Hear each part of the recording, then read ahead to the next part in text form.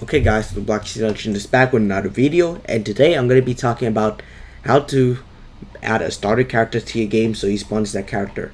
So first, I'm going to be talking about like R6 characters for this video. So in order to do this, first pick R6 dummy rig. Like pick any R6 one you want and make sure it's not anchored. So here's one, and then next you have to change the name of it to starter character.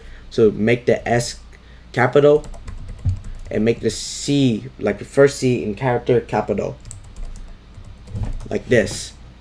And then next just drop it in starter player, and then now when you click play you should spawn as that. So let's see it. So here we are, we spawned it as, maybe it's anchored, that's why. So let's try hitting anchor and unanchored and click, and let's hit play now.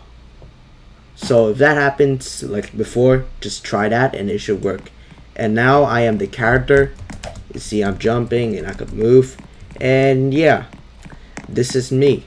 I'm literally like a gray guy and I don't even know what to do in this base plate. It's like I could be camouflage.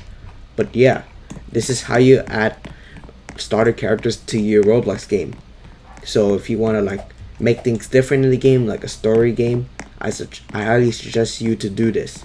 I hope you enjoyed the video, and if you do, please like and subscribe, and I'll see you in the next video. Bye guys.